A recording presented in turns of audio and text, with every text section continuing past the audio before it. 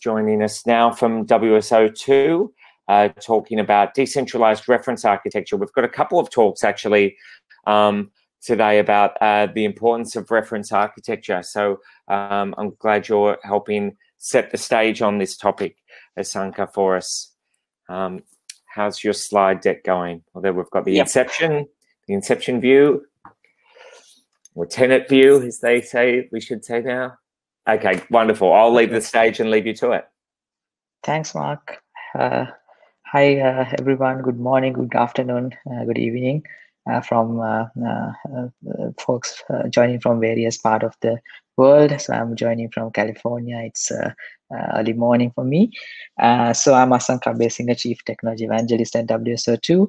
So WSO2 is a technology company that we provide integration and security related middleware in cloud and on-premise mode. But today I'm not going to talk about WSO2.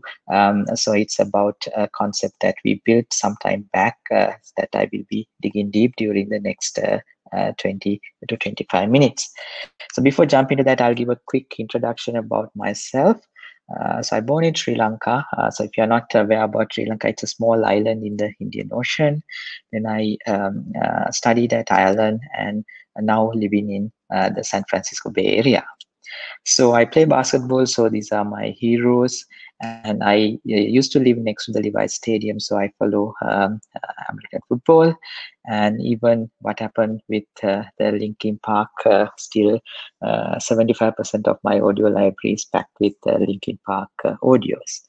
And this is my family, and this is the new addition to our family. So that's my personal profile. And this is my professional profile. So I started my career as a COBOL programmer some time back, and then slowly moved into Java, and then got into the architecture, started a startup that built a hedge fund tool, and then joined WSO2 in 2008 and did most of the fix HL7 eventing type of implementation, and gradually move into the current position as a Chief Technology Evangelist. So that's my professional career. So as I explained earlier, what I'm trying to do during the next 20 to 25 minutes is to explain why we create a new pattern, and then how we created this pattern, as well as detailedly explain what it is. And my idea here, my goal today, to give you a data point that you can go and read the specification to find more information about this pattern. So the reason behind why we introduce a new pattern, we found there's a mismatch in the industry, that the architects are looking for a new architecture style or a pattern, but the existing reference architectures were not addressing that particular requirement. So I'll explain why it is not addressing. The first thing that we realized, the existing architecture patterns are centralized and layered. So this is an issue when it comes to agile development, because if you look at the diagram that shows in the screen, the layered and centralized architecture creating a lot of blockers, or we call them as gates, in between the layers, and it slow down the developer flow. So the developers required to wait to get something done from another team, and that stop the agility. And even we call these processes are agile. It is not truly agile due to this architecture pattern that we were using for a while. And then if you look at the architecture diagrams, most of the architects are doing, it's very clean and very neat, as you see in the diagram. But if you look at the actual architecture inside the organization, it's not like that. Because we purchase a lot of software, a lot of data solutions, a lot of cost of a lot of the different type of application platforms during last 2 decades, and we require all these systems to run the business. So we can't throw them away and then build a clean architecture like I described in the previous slide. So the reality of the enterprise is look like this, and then we have to deal with that due to many reasons.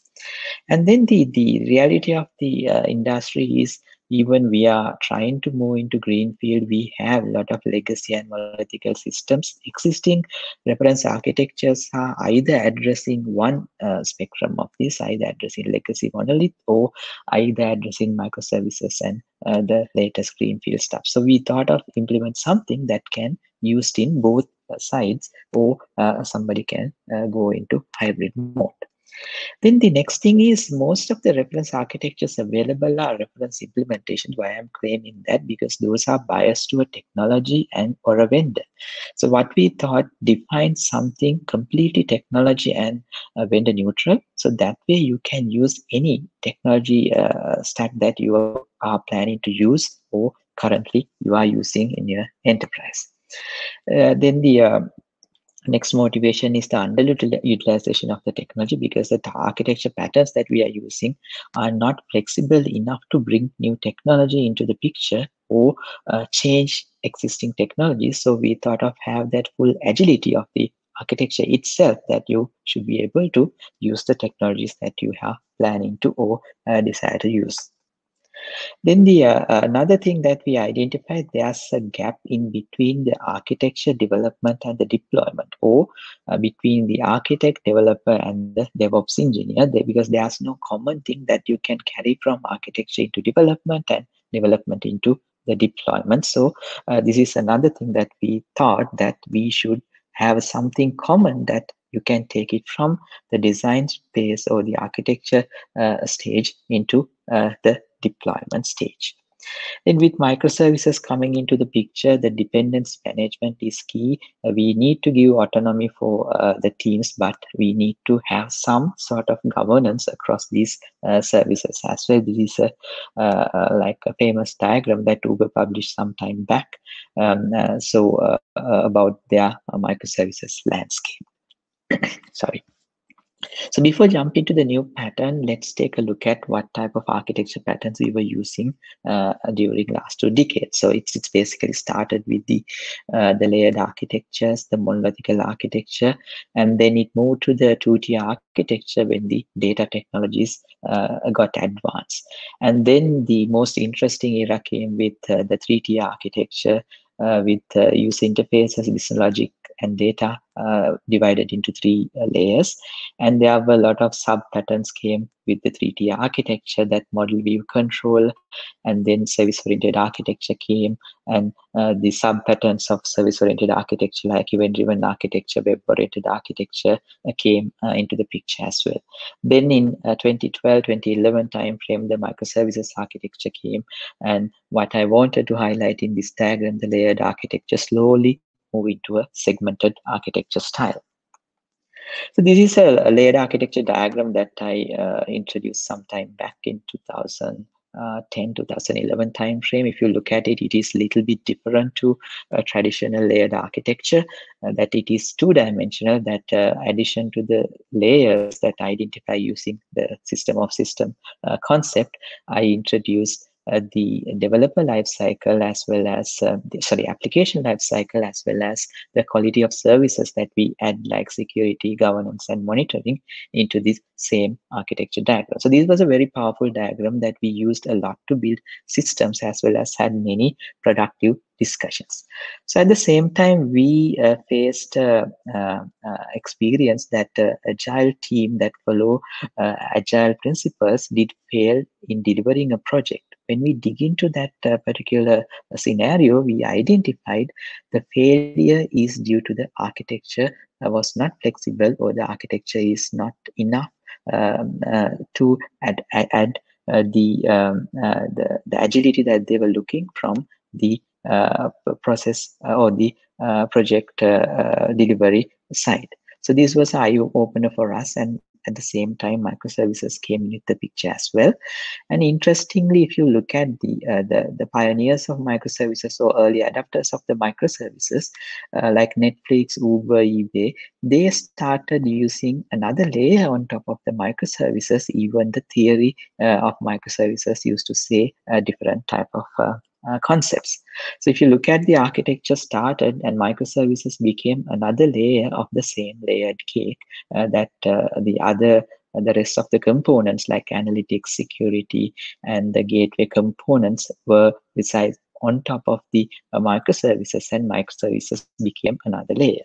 So this didn't solve the problem, but we saw there's a movement of the industry use the same layered architecture, but in a segmented way that different business units try to keep some isolation using multi-tenancy or some partitioning mechanism, and then try to be a little bit isolated and create more and more autonomy in their spaces. And some of the organization, they started deploying the entire platform for that particular business unit and started duplicating the environment to have more control. So I call it as platform of platforms. Again, the architecture was layered, but it creates some agility for the organization. But this was not a solution for us. So we hit a dead end at that point, and we thought, okay, we need to start thinking new and then look at something that can change the current layered architecture. So we started doing the normal way of doing research, reading books and then research papers, but we narrowed down our research into the 4 key areas. In addition to the materials that I explained, we talked to a lot of customers and users of WSO2 as well to get some ideas, especially the architecture community.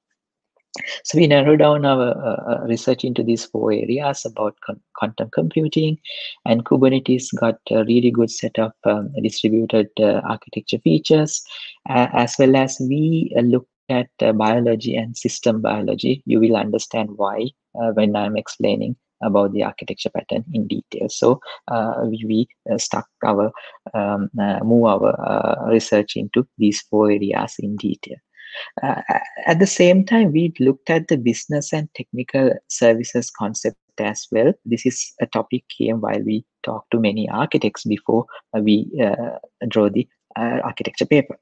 So if you look at the technical definition of a service, it's nothing big that you create a set of code and then you annotate it and make it a network accessible piece of function that can access through a network using a specific message format and a specific protocol. So, but the definition or the requirement coming from business is different. They are looking for some kind of a solution for a business problem. To provide a solution to a business problem, you have to connect multiple services into one single service. So you have to use a gateway, a ESB, or a composite service to achieve that. And the microservices definition also not a big difference, that you divide the big services into small services based on the scope, not depend on the size. But the implementation looks like same, that you annotate or create some kind of a interface that can access the functionality through a network interface. And then the business definition or the business requirement for a microservice is also same, that the business is looking for some business capabilities to achieve some business goals. So to do that, you need to put combine multiple microservices and using a gateway or composite services. So in these 2 exercises, what we identify, you have to group services. So either a micro or a normal service, you need to group services to bring it value or give a business value to this particular service. So that is the start of this concept called cell. That grouping, we call it as a cell. So the architecture is cell-based architecture. That's where the biology and system biology came into the picture. So the atomic component of this architecture, we call it as a component. Component can be anything: a database, a service, microservice, a broker, a message bus, or anything that you run in your data center. We treat it as a component. So the combination of these components, we call it as a cell. It's a set of or a collection of components.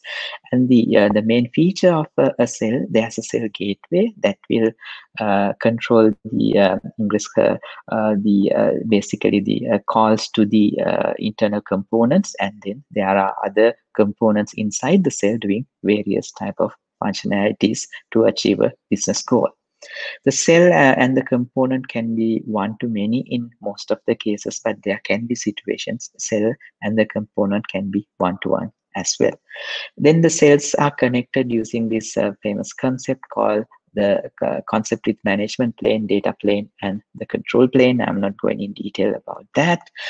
So if you look at, there's an intercell communication and the intracell communication that I call the inner communication as a local mesh and the outer communication as a global mesh. And if you look at, there's a control plane and a data plane within the cell, as well as there's a control plane, data plane, and a management plane outside the cell as the global mesh. So if you are familiar with service mesh, this is service mesh plus plus, because we have two layers that will be helping to do the communication. Then the cells are connected, and any ingress call coming to the cell should come through the cell gateway, but the egress calls going out from the cell can use sidecar, adapter, ambassador type of microservices and container friendly patterns. And this is a API first architecture. If you look at, the intercell communication happens through an API, and cell-to-cell communication happens through an API as well. So it can be a pull API or a push API using RESTful events or streams like that. And the gateway pattern here helping us a lot, because you can enforce policies at the gateway, as well as you can automatically enable the observability at the gateway level. So it is helping us to add some governance as a problem we identified at the beginning. The security of the cell is very important as well. There are two patterns. A cell can be self-contained security mechanism that the internal control plane will provide all the security related information, or it can go and fetch additional information from IDP and cache them inside the cell to have high performance. So both patterns are valid. The developer experience doesn't change. People can create brand new cells, or they can convert existing microservices, or update the cells, or create a new version. And if you look at this diagram, the default developer flow will not break. They will build, test, then push the stuff. And depending on the infrastructure layer that you are using, you will push the cell or a component into the infrastructure. The life cycle of a cell contains a version, and each and every component running inside the cell contains a version as well. So this will allow you to do blue-green deployments, canary deployments, or rainbow deployments in your infrastructure. And this creates more agility, that I call it as a structured agility, that you will get agility at the component level, you will get agility at the cell level, and you will get agility at the enterprise level. So it's a three-level agility that you will get with this concept. And if you look at the cell-based enterprise architecture, it will looks like this, because you will see a lot of cells running in your enterprise, and we can categorize those cells into logic, integration, legacy, external data, identity, channel, like that. So these are like very high level classifications, but based on your domain and your use cases, you might require additional cells as well. But these cell types can address most of the use cases that we can find in the industry. So if you look at a reference implementation, this is implementation with the employee cell or the cell customer cell that will depend and connect with many other cells in your infrastructure. And then if you look at implementation using the same reference implementation, you can use any technology. I have used a couple of WSO2 technologies, as well as things like Spring Boot, Nginx, any other technology can be used, because the architecture is completely technology and vendor neutral. This is a very human-centric architecture. Why I claim that cell can be a team boundary as well. So one team can own many cells, but one cell cannot be owned by many teams. So that is the concept that we are recommending, that will provide a lot more agility for your team. So if you are interested about the human-centric part of it, you can read this article that I published in Forbes about how a cellular enterprise can build using a cell-based architecture and extend it from the architecture concept into culture and process people type of other things that we need to address. The cell boundaries is a common question people are asking, so I have explained it in detail in the specification, but domain-driven design is one angle that you can take a look when you are defining the cell boundaries. Then measuring the success is a key component, because even you move toward a new architecture pattern, your business stakeholders might question. So there are two key things that you can use. One is the flow efficiency. Since this is a very agile architecture, the productive time is really high, so your flow efficiency is really high, so that will be good measurements. And the agility we create here will improve the MTTT, or the mean time to repair, or MTTD, the mean time to detect. So you should be able to add new features as well as fix the existing issues without any delay. So in summary, a cell is a self-contained unit, and you can deploy it as a unit, and you can independently scale it at the component level as well as gateway level. And there's a local data plane and a control plane. And if you look at this cell-based architecture, it's a decentralized, microservices friendly and cloud native architecture, a completely technology neutral, human centric, and you can build APIs as a product using the API centric features that I explained earlier. So the contribution to this effort, actually, this is the URL to the specification that you can read. It is released under Creative Commons, so you can give a Git star if you like it, or you can send a pull request with your feedback. And in addition to that, I have authored the reference methodology on how you implement the reference architecture. And these are few other links that ballerina.io can use to develop components in this architecture, and then you can use any WSO2 component as a product as a component in the architecture, as well as we did a pilot project called celery.io as a reference implementation. So you can take a look at that as well. So these are my contact information if you need to in touch with me to get any architecture advice or contribute to this specification. My LinkedIn contact, email, as well as you can follow me on Twitter. So that's it I have lined up, and I think if there are any questions, I can take it. Let me stop sharing. Yeah, thanks. Yeah. Wonderful, Asanka. That was a great, really interesting way to move discussions forward by thinking about describing and modeling architecture around cells. You did talk about, so one thing that's been asked from Dennis in the chat is there an academic paper or a white paper that presents the cell-based architectural pattern? Yes, I won't say it's an academic paper per se, it's an industry paper. So yes, it is available, and I put the link in my slides as well. So I'll share the slides, but if you want a quick link, then just ping me on Twitter or somewhere like that, or ping me on LinkedIn. I'll share the link. Sure, you share the link. I'll also post it in the chat as we go. Okay. And then while you're doing that, just one other question that I was thinking is, so earlier in your slide, you talk about how to describe various issues from a business point of view rather than a technical point of view. Are you finding when you describe architecture as a cellular model, is that something, as an analogy, is it something that the business people are sort of being able to then understand the sort of infrastructure that they've got to work with? Is that helping? Because sometimes business people, they either tune out when we talk about technology, or it's very confusing how all of the pieces work together.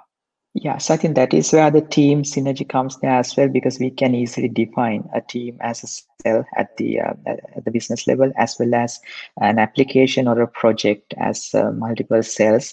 So I'm not recommending to have the like circular kind of dependencies like cell inside a cell, but you can have many dependencies to a cell. So that way you can explain this is how we have created boundaries, so that might be a good definition for the business audience. Okay, cool. That's great. Let's put the link up and then we'll move on to our next presentation.